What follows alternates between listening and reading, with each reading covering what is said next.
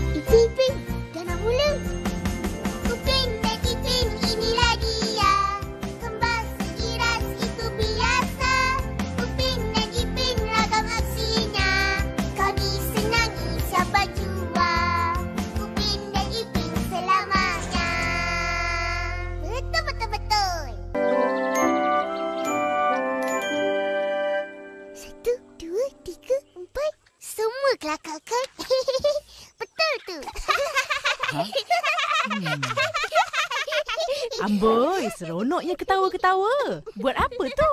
Susun gambar-gambar lama. Oh. Kak, marilah tengok.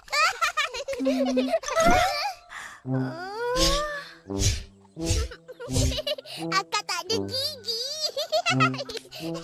Apalah Kak ni? Ish, Opa, janganlah tunjuk kat dia orang. Malulah. Kenapa pula nak malu? Comel kan? Comel.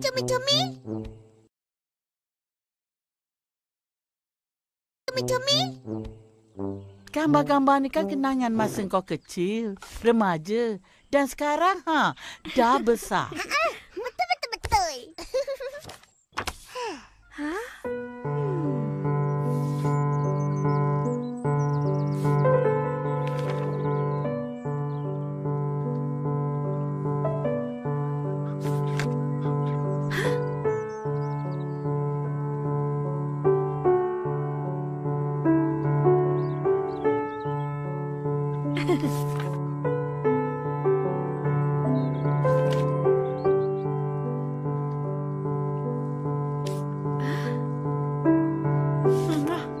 Sayang Opa. Kenapa gambar kita orang tak ada? Alah. Sebab kau berdua belum lahir lagi. Cantiknya. Mestilah. Akak memang cantik. Pemandangan ni lah yang cantik, bukan akak. Kan dah malu? Biar ditimpa tangga, jangan ditimpa perasaan. Opa. Tak adalah, Opa bergurau. Cucu Opa memang cantik.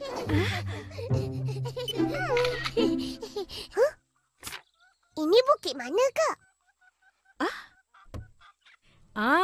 Ini bukit di kampung kita. Tak tinggi pun.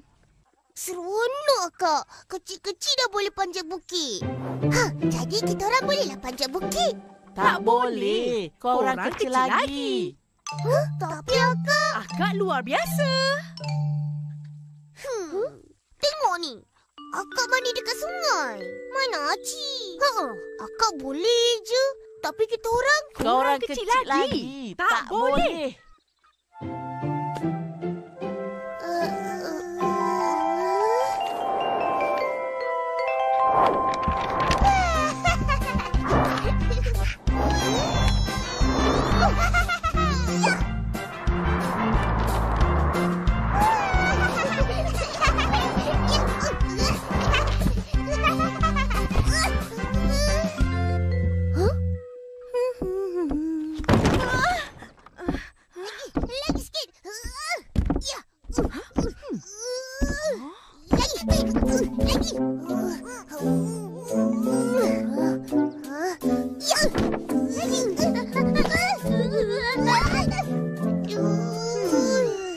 bergegar rumah. Terlompat-lompat. Akak, tolong ambilkan tu. Boleh? Eleh. Itu pun tak sampai. Kesian.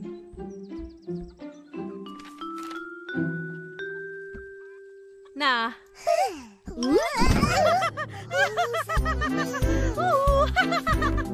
Akak. Getok. Sampai. Ambillah. Janganlah main-main. Ambillah cepat. Akak. Itulah. Kecil nak besar-besar. Ros, cepat pergi beli barang tu. Baik, Opa. Nah. Dapat pun. Oh, akak nak ikut? Jom.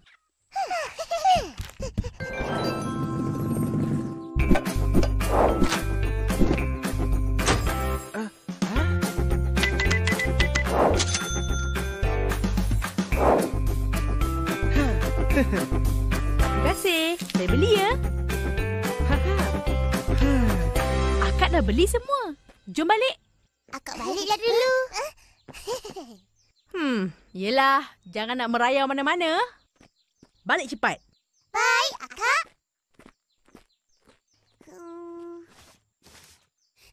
Fuyo! Upin, tengok ni. Bagi aku tengok. Wah, cemeli. Mana ada duit? Akak pun dah balik.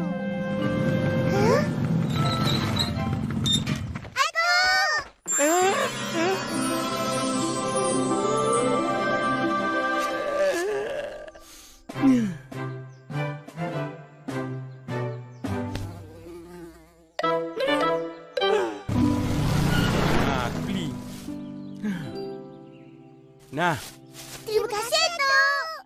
Sama-sama. Dah, pergi balik. Baik-baik jalan. Okey. Bye-bye. Seronoknya jadi orang besar, kan Ipin? Boleh pergi jalan sendiri. Duit pun ada. Boleh beli apa-apa je. Nak ambil barang tinggi-tinggi pun tak payah minta tolong orang. Semua boleh buat sendiri. Bilalah kita nak besar.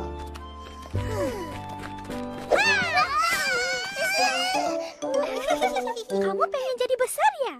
Senang banget. Hah? Macam mana?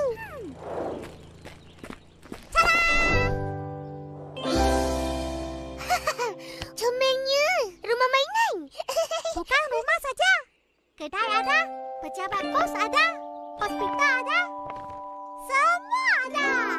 Saya suka, saya suka. Ipin, tarik ini. Mari main di rumah kamu. Rumah kita orang? Cepat-cepat. Ayo, maju dong.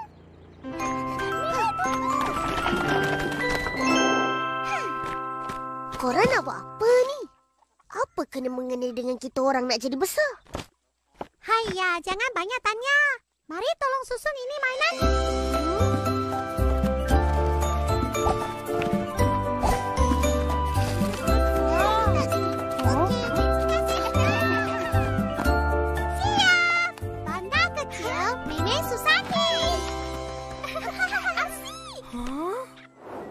Kenapa, Ihsan? Macam ada yang tak kena. Bandar kena ada menara tinggi. Tunggu kejap. Nanti aku datang balik. Kosong sangat bandar ni. Kereta api? Perlu landasan kereta api. Betul-betul. Bagus, Kak.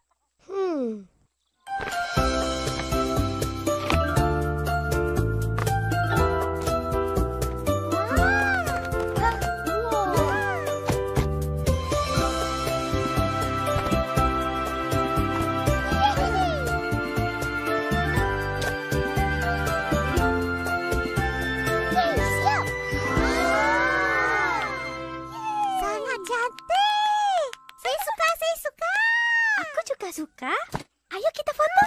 Mau dikirim masuk ke pertandingan foto kreatif. Apa kabarnya?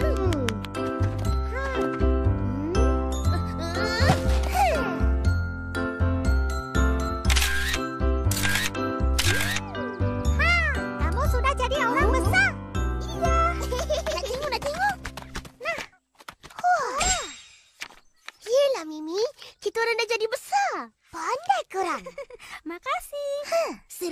dia jadi besar. Semua benda boleh nampak. Betul?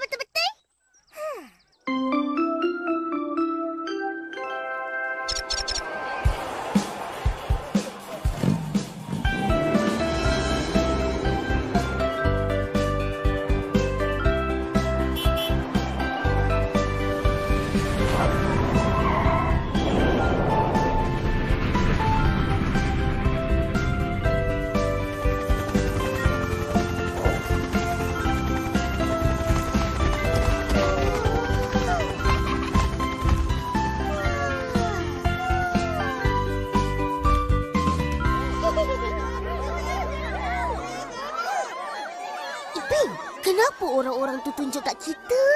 Sebab kita besar agaknya. Ada kebakaran.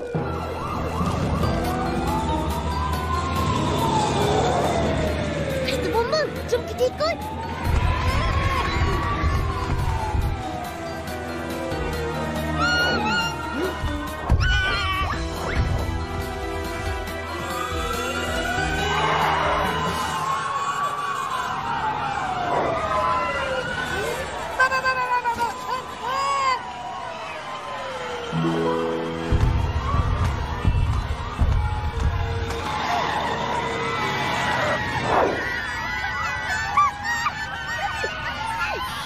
Ada orang dalam bangunan tu. Ipin, selamatkan mereka. Cepat.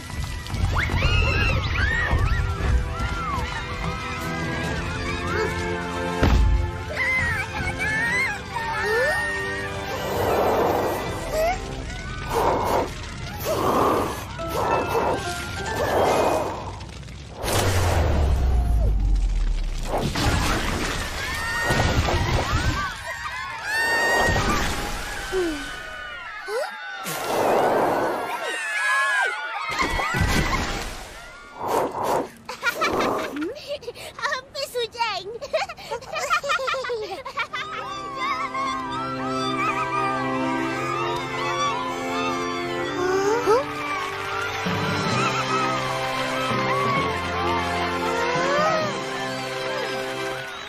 Seronok ni jadi besar. Macam-macam boleh buat. Betul. Sekarang kita nak tinggal kat mana? Oh lah, rumah kat sini semua kecil-kecil. Susahlah macam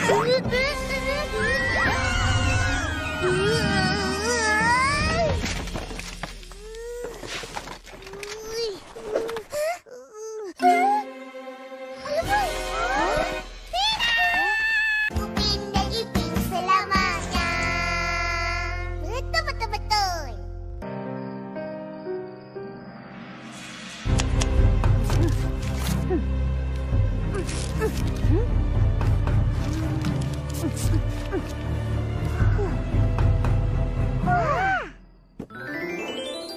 Siap! Kalau kita dah besar, aku beli je baru. Tak payah susah-susah nak baiki. Betul.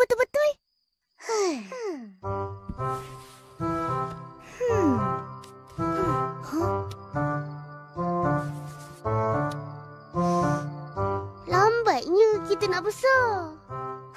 Teringin nak tengok muka kita bila dah besar. Mesti lagi comel. Entah-entah kita ada rambut juga. Dahlah, jom tidur. Tak payah nak fikir.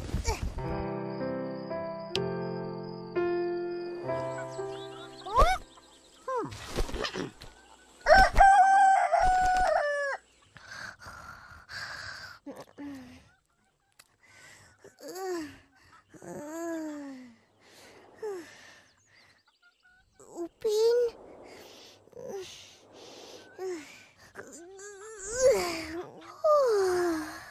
Upin.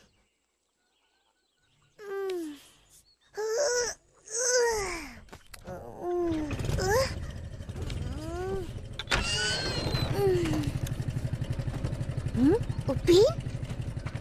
Naik. Upin dah besar. Upin!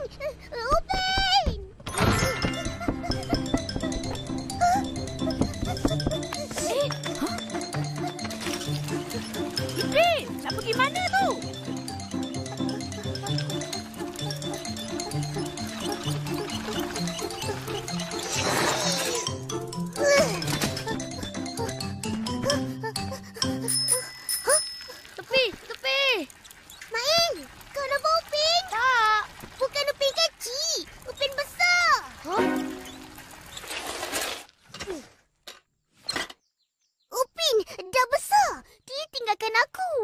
pergi mana?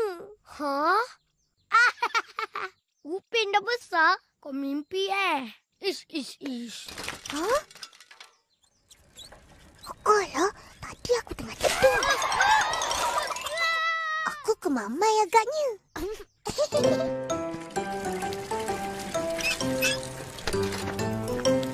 Pergi mana tadi tergesa-gesa? Dengan tak mandinya? Kejar Upin. Dia naik motor dengan atuk. Entah pergi mana. Tapi peliknya, Upin dah besar. Upin? Upin dah pergi kerja kat bandar.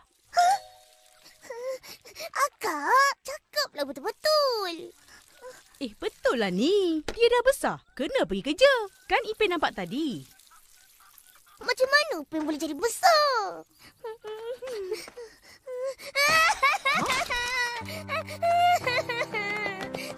Kenapa pula menangis? Upin dah besar sorang-sorang. Baguslah. Semua mainan Ipin punya. Tak perlu nak kongsi-kongsi. Ayam goreng boleh makan puas-puas. Tak ada nak berebut dah.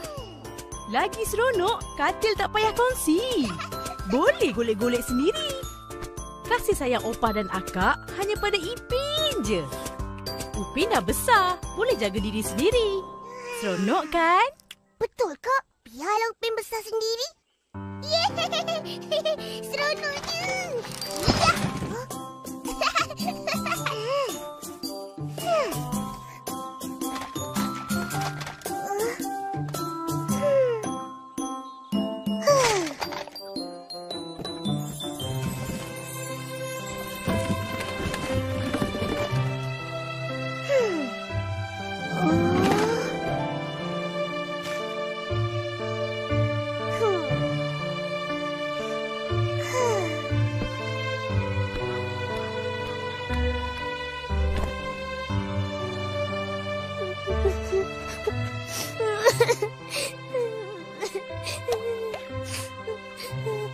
Upin, baliklah.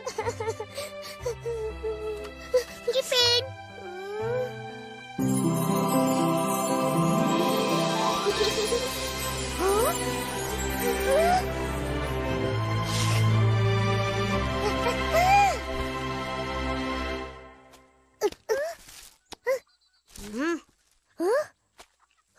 Upin, kau jangan jadi besar. Nanti aku tinggal sorang-sorang, sedih tau. Bila pula aku jadi besar? Kita kan kembar. Kita akan besar sama-sama. Jadi kau pergi mana tadi? Dia ikut opah pergi pekan. Oh, apa sel tak ajak? Ajak. Tapi kau nak tidur.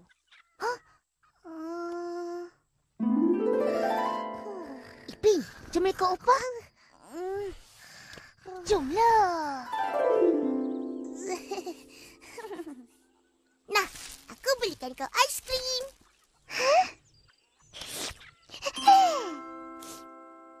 Tadi aku ada nampak orang tu sebiji macam kau. Tapi dia besar. Iya, macam mana rupa dia? Aku tak nampak rupa dia. Tapi memang dia botak. Aku rasa bila kita besar nanti, macam itulah kita. Hello kids.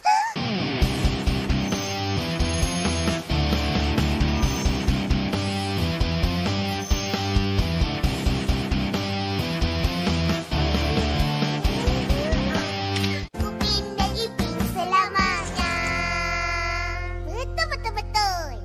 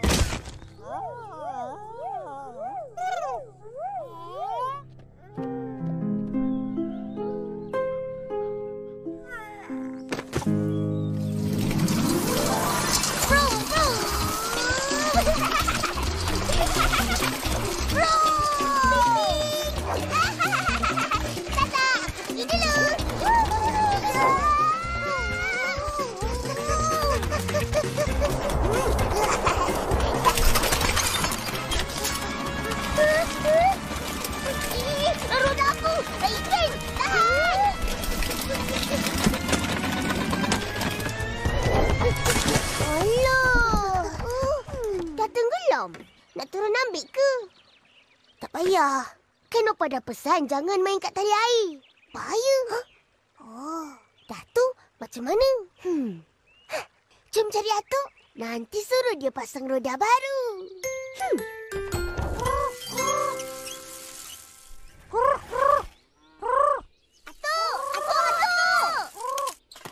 Atuk cari apa tu? Rainbow.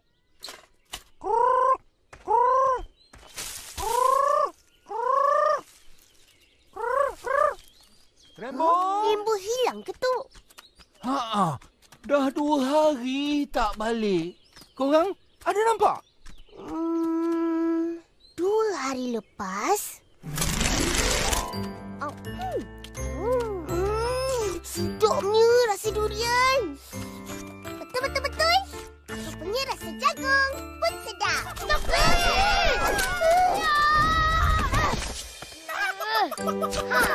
Dapat pun.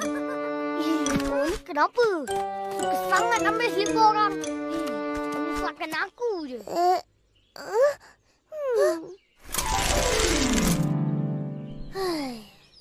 Dah tu, Mail bawa Rainbow ke mana? Balik rumah dia lah. Buat apa? Nak goreng.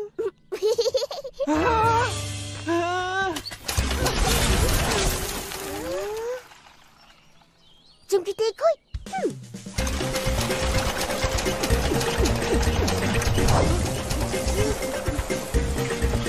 Ayam goreng. Mari beli. RM2. Tepi!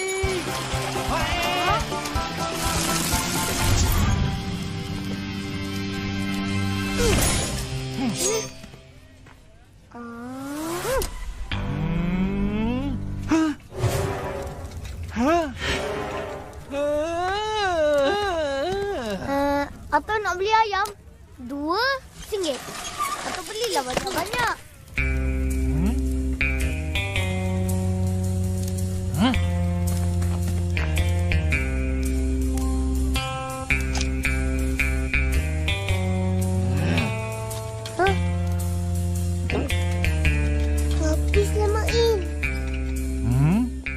Bukan Rainbow.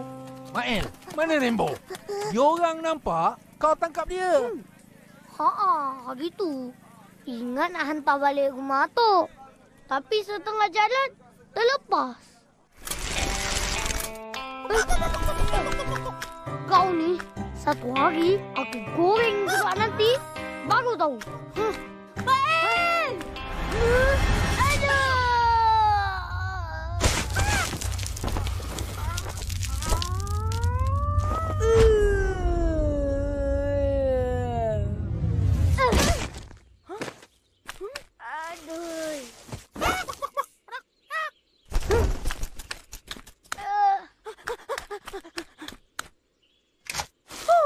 Nasib baik tak rosak.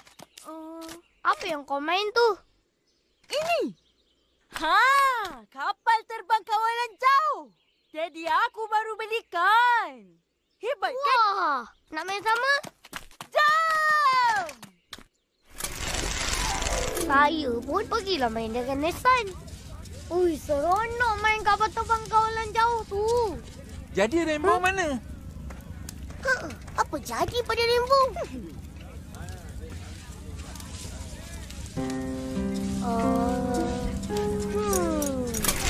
Mael! Aduh.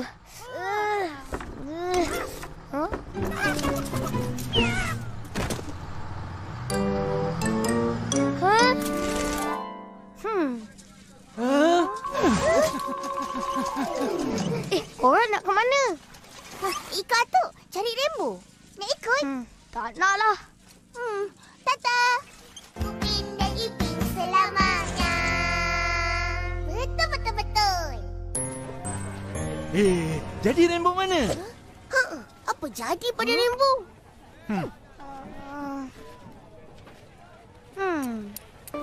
Mael! Aduh.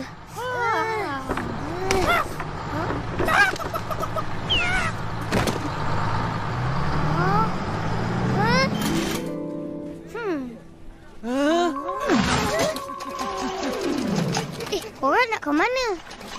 Ika tu cari rainbow. Nak ikut? Tak nak lah. Tata. Ha? Rainbow? Itu ayam ah? Iyalah. Mana satu ah? Tadi Wak ada potong satu ayam. Ha? Atong, kau jangan. Ayah, Wak main-main saja. Kau ingat betul-betul. Mael nampak rainbow lompat masuk lori kau. Ya, Wak mau ingat sekarang.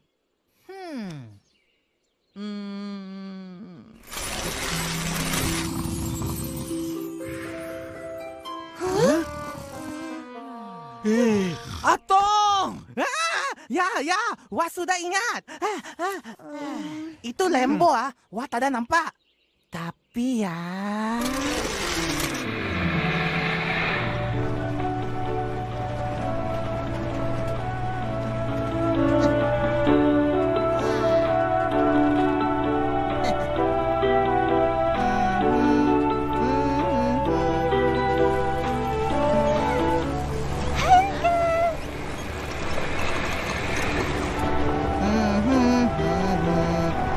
Hah? Kenapa tuh?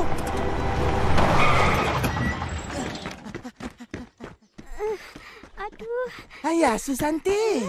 Macam mana boleh jatuh? Mali angkat tolong. Okey ah. Hah?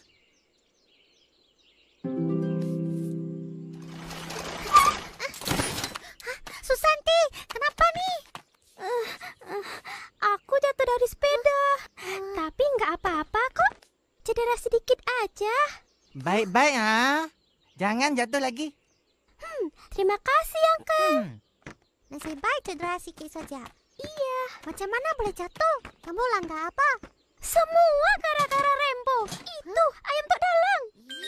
Geramnya saja. Mau kena rainbow ni. Ya benar.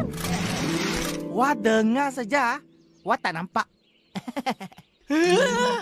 Dah kena cari Susanti pula. Terpaksa loh. Macam mana ni? Atuk, kalau penat, baliklah. Biar kita orang cari rainbow. Kan Ipin? Ya, betul-betul. Serahkan tugas ini kepada...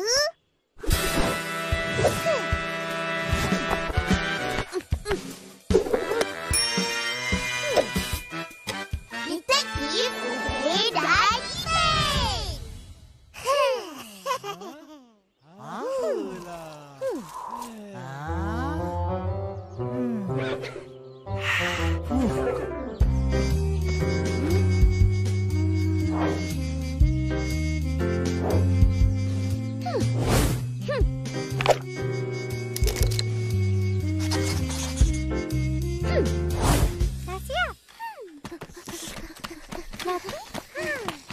Susanti! Iya. Penat kita orang cari kau. Kenapa cari Susanti? Nak tanya pasal rainbow? Kau tahu mana rainbow? Kalau sekarang aku nggak tahu. Tapi waktu itu...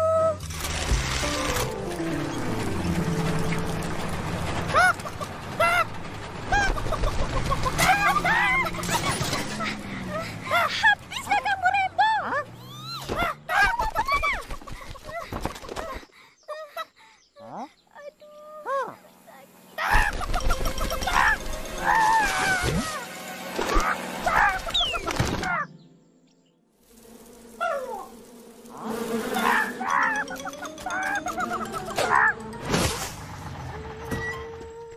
Ayah, Susanti. Kau tak kena sengat? Enggak. Setelah itu Meme pun sampai. Jadi, mana pergi rainbow? Enggak tahu. Dia sudah kena sengat lebah. Betul. Dan untuk selamatkan diri, dia terkerja ke dalam kolam tu.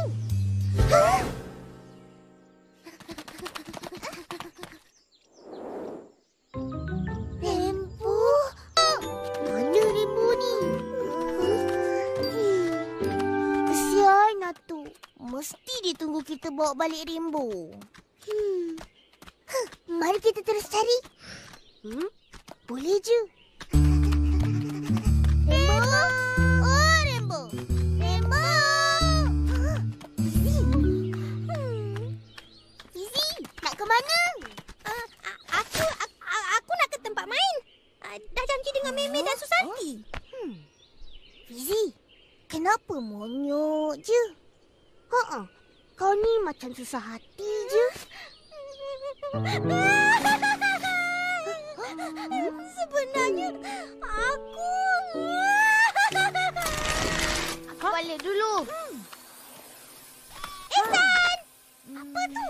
Kapal terbang kawalan jauh. Aku baru habis main dengan Main. Seronoknya.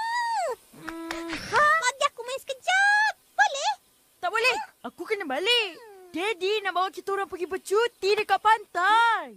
Alah, kejap je.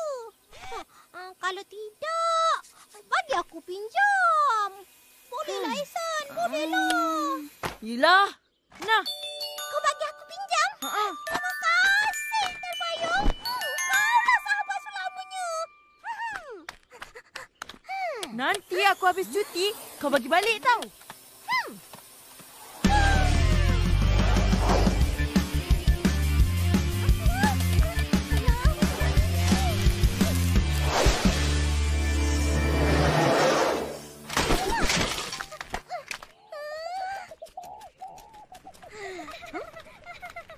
Jom, kita pergi bawa harga motor. Yuk.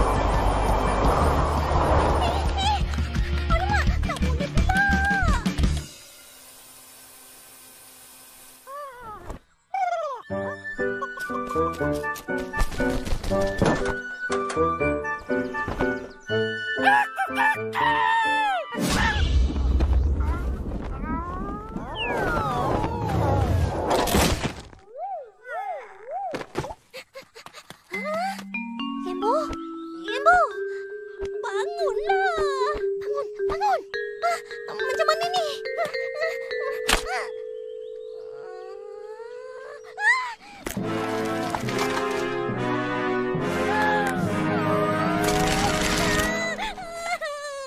Aku kena pulangkan kat dia kejap lagi. Itulah aku risau ni. Tengok. Boleh baik lagi ke? Senang je ni. Serahkan tugas ini kepada Upin Ipin. Tapi Fizi, apa jadi pada Rainbow? Mana dia? Ada?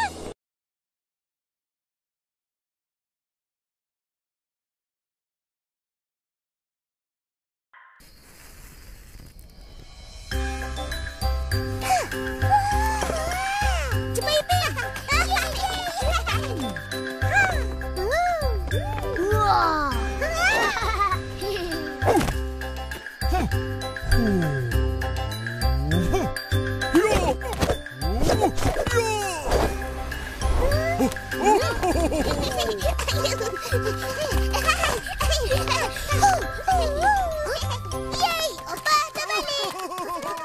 Opa tengok tangan Upin. Cantik kan? Cantik. Tapi, kenapa tiba-tiba main tanglong? Mimi ajak main. Dia bawa banyak tangan Opa. Oh. Jangan main macam tu. Itu kan api. Nanti terbakar tanglong tu. Baik, Opa.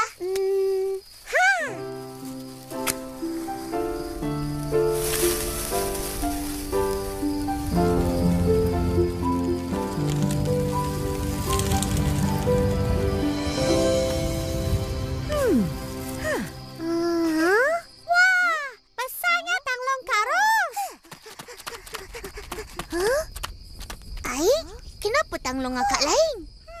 Sebab akak punya istimewa. Ros, kau pun main tanglong? Saja layan budak-budak ni.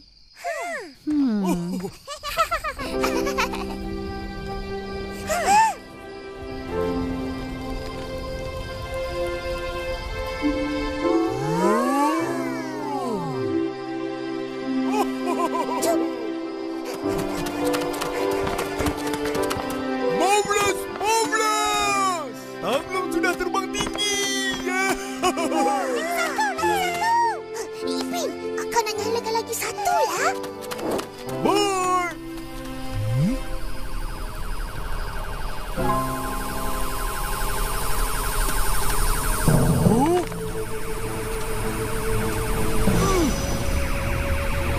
Apa itu?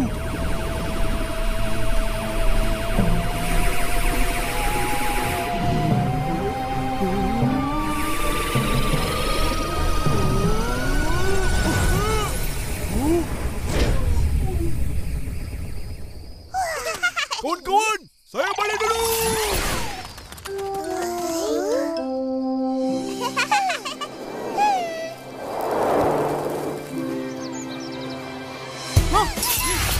Ya!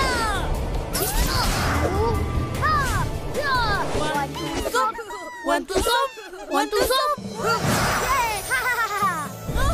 Menang lagi.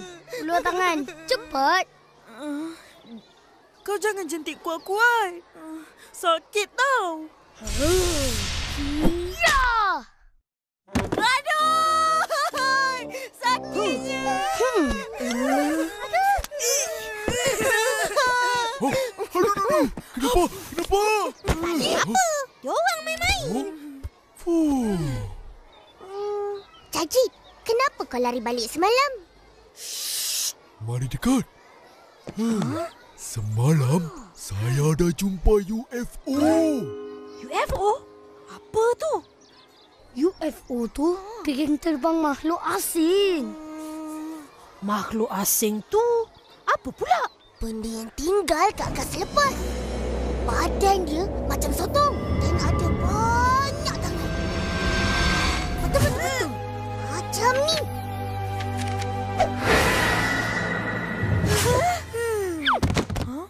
Kau biar betul, Jajit. Mana ada UFO? Yalah, main-main cakap. Bukan main-main, tapi betul-betul. 2-3 kayu sakti. Saya ada bukti. Mana dia? Tunjuklah. Nanti. Jeng. Inilah UFO. Mana kau jumpa?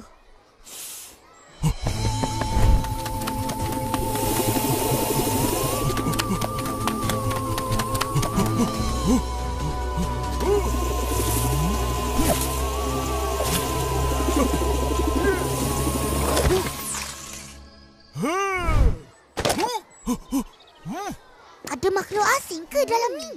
Tak ada apa-apa pun. Saya pun tak tahu.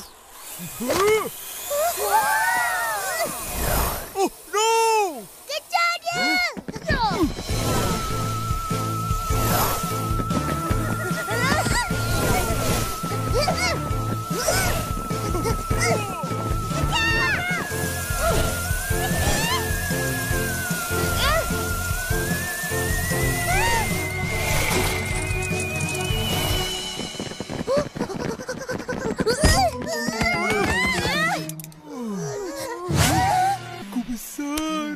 Nak ke mana?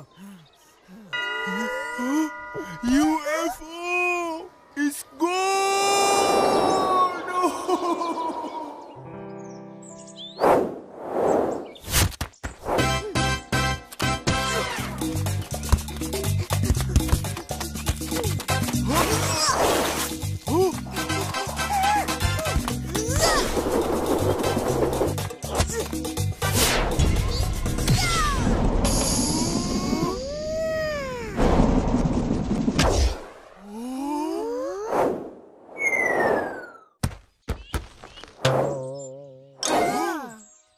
Tengok!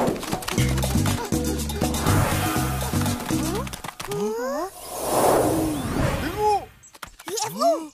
Kejar!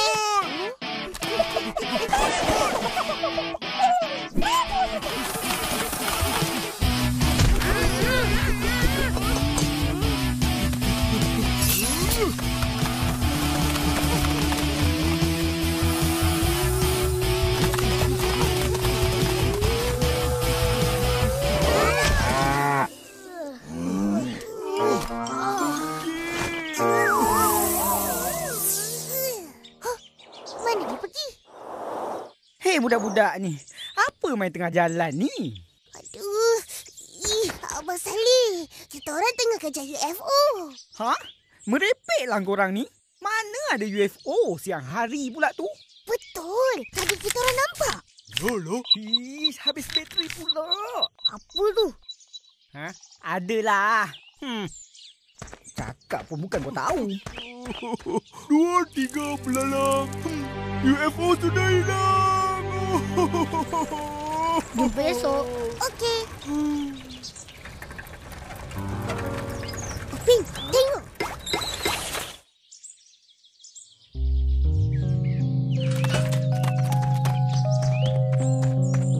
UFO tadi. Cepatlah pergi ambil. Kenapa aku? Kau lah pergi. Kau kan abang.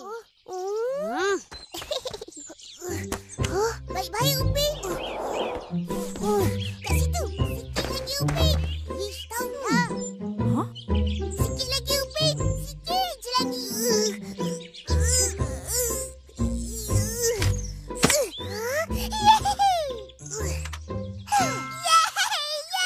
Buat apa tu?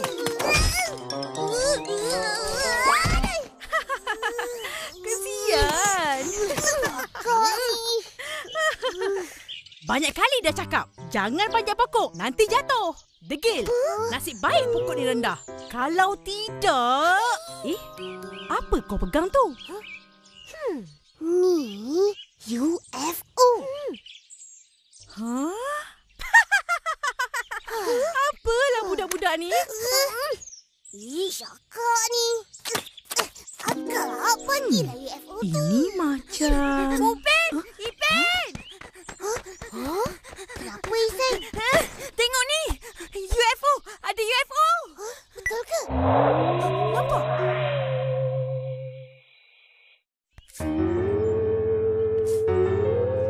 Mana kau dapat gambar ni? Aku rakam malam tadi. Masa dengan Daddy. Macam sama je dengan ni. Lain sikit. Yang tu warna hitam. Dalam rakaman ni warna putih. Aku tahu. Tahu apa? Makna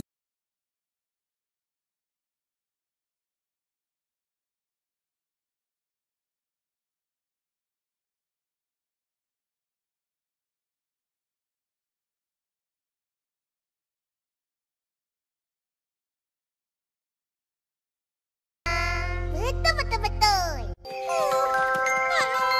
Yalah. Mana dia? kat sinilah UFO tu muncul. Kotornya. Banyak sampah. Tengok tu. Iya, air sungai ini udah dicemari. Dulu kita datang, air sungai ni jernih je. Kawasan sungai ni pun bersih. 2, 3 makan ketupat. Ini mesti makhluk asing yang buat. Betul.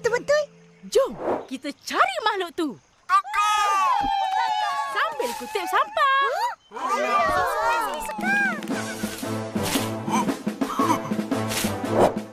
Cepat. Sana.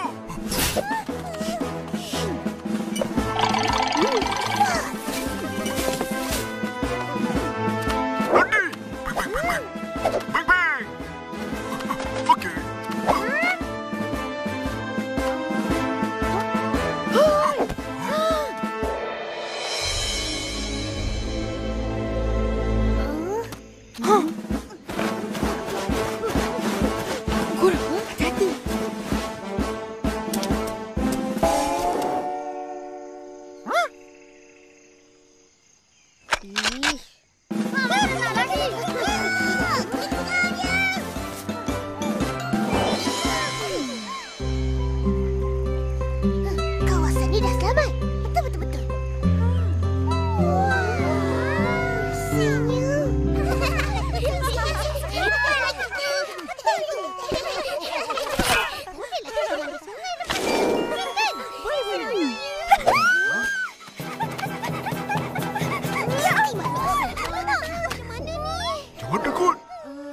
semua.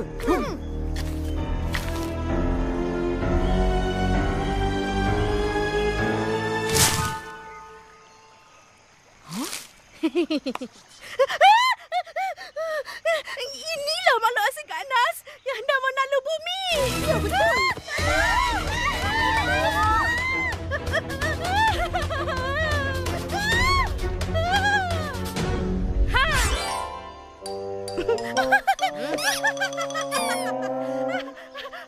Ini anak patung lah. Akak ingat kita orang tak tahu. Tahu tak apa? Tak adanya makhluk asing. Dah, jom balik. Nasib tak jumpa. Buat takut je. Betul ke kau jumpa UFO tu kat sini? Tapi hari tu aku jumpa waktu malam. Kau buat apa malam-malam kat sini? Aku dengan Daddy teman Atuk ambil durian. Oh, Atuk tak ajak kita pun.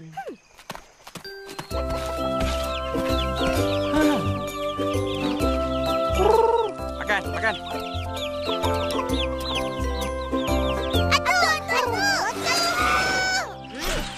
Atuk! Ya, ada apa? Kenapa Atuk tak ajak kita orang kutip durian semalam? Kita orang merajuk. Betul-betul. Alah, korang yang tak nak ikut. Main tanglong. Tak ingat ke? Tak apa. Malam ni ikut Atuk. Malam ni mesti banyak durian, Geng. Betul-betul. Tu. Besarnya. Durian. Lihat aku. Tapi plastiknya cepat.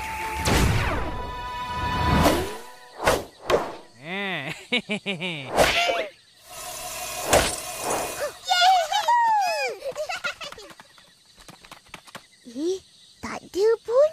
Dah hilang. Macam mana ni? Kita cari lagi. Apa yang hilang? UFO.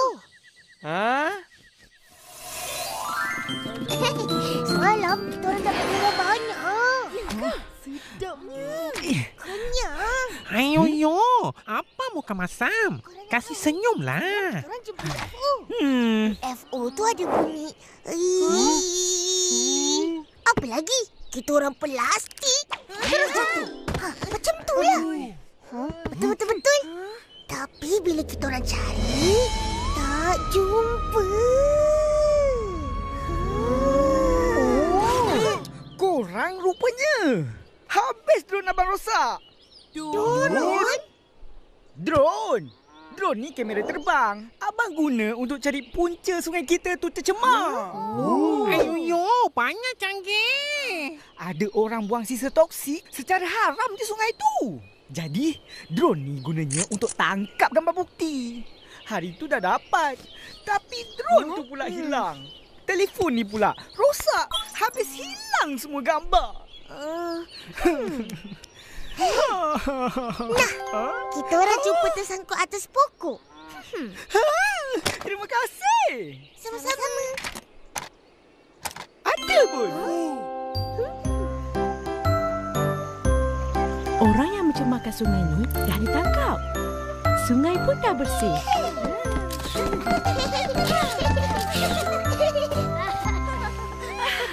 Ipin, tengok tu. Banyak ikan. UFO!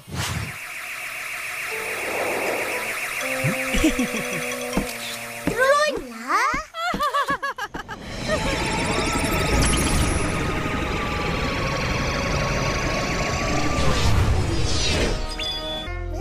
Betul. 1, 2. Alamak, kena nyorok kat mana ni? 9, 10.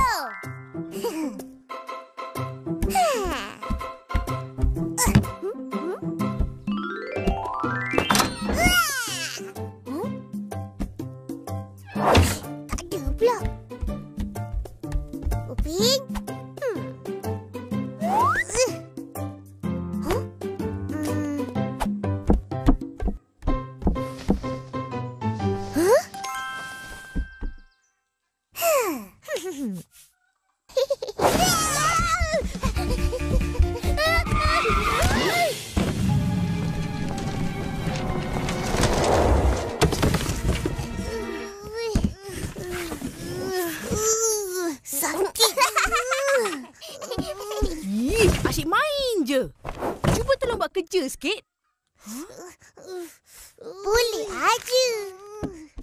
Cuba ambil kotak-kotak dalam bilik akak. Pergi buang. Kejap lagi lori sampah datang.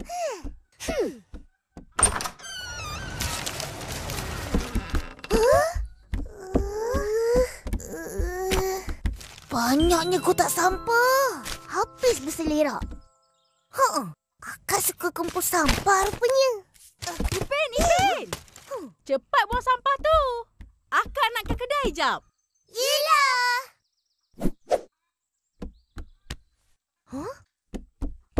Ipin, tengok ni. Kain. Takkan nak buang. Teh sudah siap. Jemput minum? Ya. Asyik.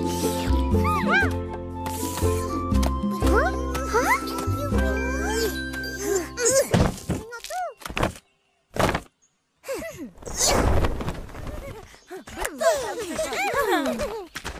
Korang buat apa ni? Inilah ikat terbang. Betul. Aku nak naik. Saya pun mau. Aku mau. Ini kita orang punya. Korang ambil sendiri dalam tu. Ni aku punya. Aku nak yang ni.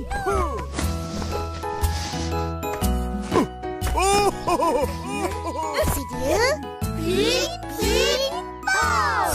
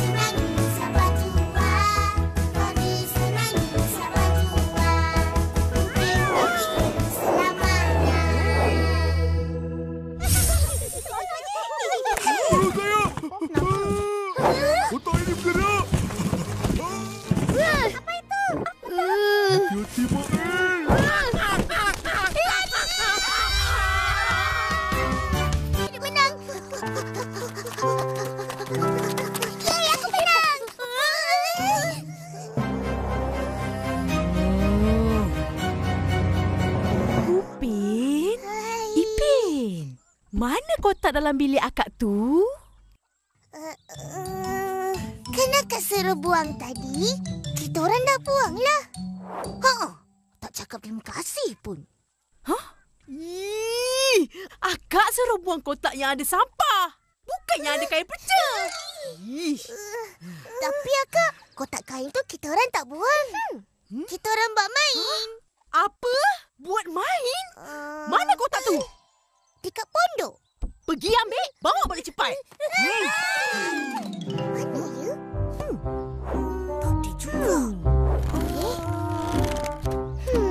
Tak ada pun. Dah hilang. Agaknya angsa tu ambil. Ish, angsa mana boleh angkat kotak? Entah-entah kawan-kawan kita yang ambil. Jom tanya diorang. Ya.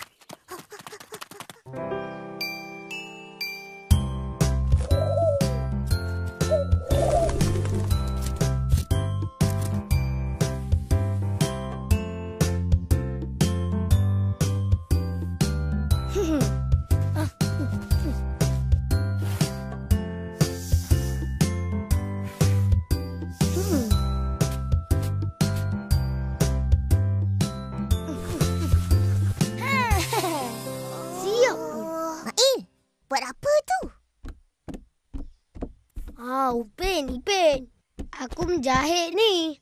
Hush, pandainya kau jahit. Nak berniaga, kenalah pandai. Nak beli? Batu seremban. 2 set RM1. Ini kan kotak kita orang. Bagi balik.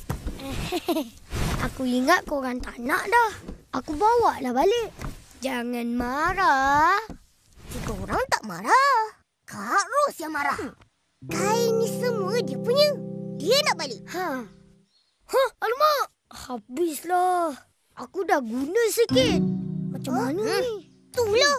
Lain kali nak guna minta kebenaran. Betul tu. Yelah, aku salah.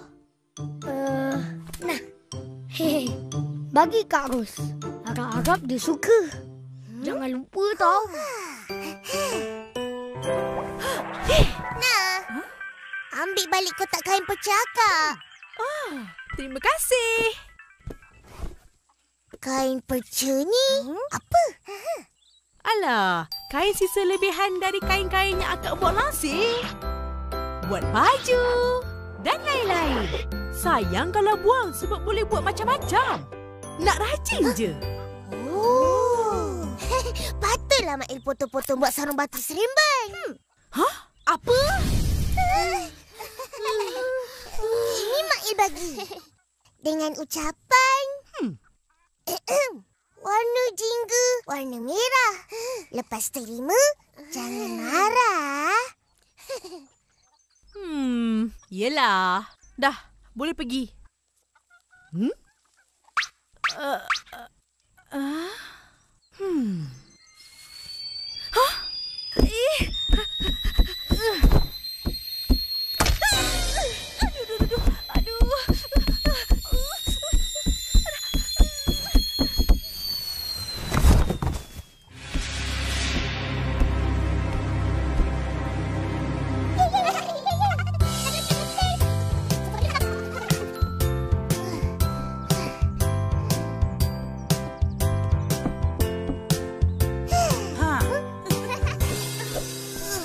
Cari apa tu, Kak? Selimut akak. Ada nampak? Selimut? Ya, selimut yang akak jahit. Belum siap lagi. Dah lama akak kumpul kain-kain perca ni. Akak simpan elok-elok nak buat selimut. Selimut tu akak letak dalam kotak ni. Kat atas lagi. Sekarang dah hilang. Ipin. Yang kita buat tikar terbang tu kot. Tapi selimut tu dah tak ada kat pondok tu pun. Siapa pula yang ambil? Mana ni? Akak jangan risau. Kita orang carikan. Serahkan tugas ini kepada...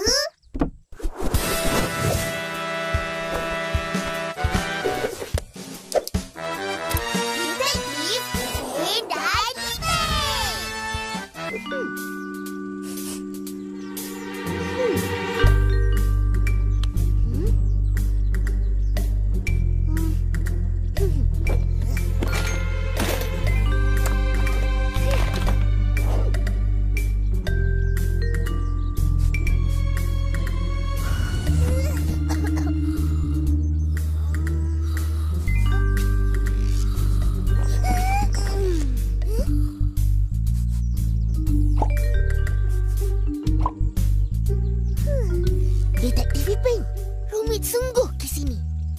betul-betul. Suspek bertindak dengan cermat. Tiada sebarang bukti ditemui. Kecuali itu. Rasanya suspek sudah melarikan diri dari tingkap itu. Mari kita cari dia. Jom. Cuba Ipin.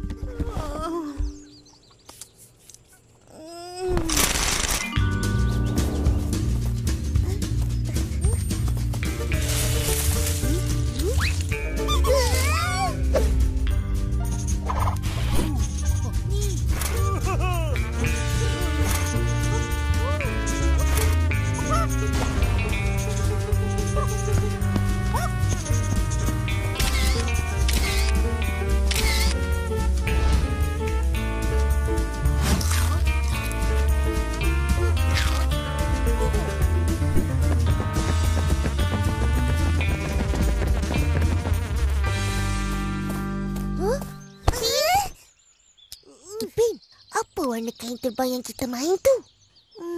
Tak ingatlah. Tapi yang pasti kain tu bertampal-tampal. Macam tu.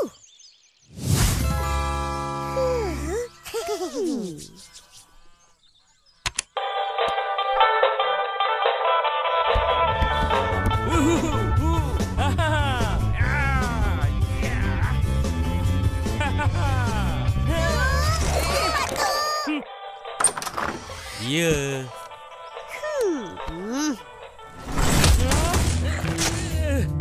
Datuk. Ini selimut siapa? Hei, selimut atuk lah. Betul ke ini selimut atuk?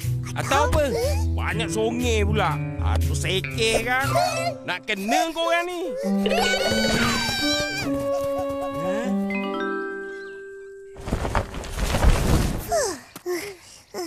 Atuk marah. Tak apa. Kejap lagi, kita boleh soal dia semula. Itu pun macam selimut akak.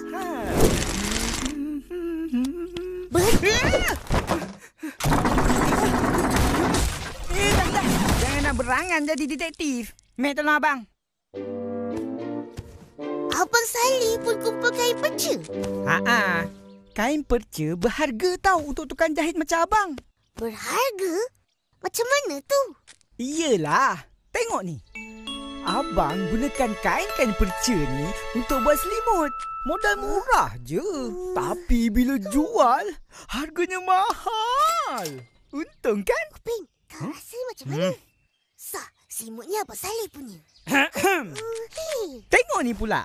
Abang tampal-tampal kat sini. Dah jadi karya jahitan terulang. Peliknya baju ni. Itulah kau tak tahu. Ini namanya fashion. Dah lah, malas layan korang.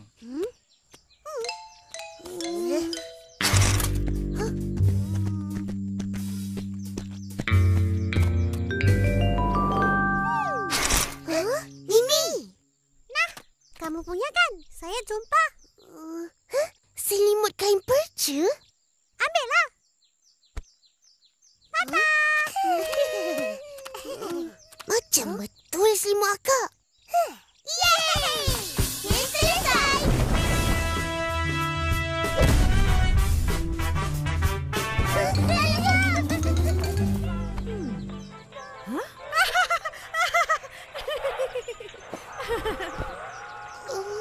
Mana akak jumpa selimut ni? Oh, opa yang ambil basuh. Jadi, ini selimut siapa? Manalah akak tahu? Kes tak selesai.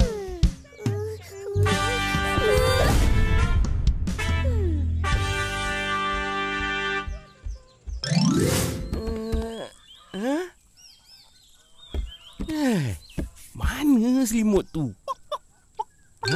Kau ambil ke?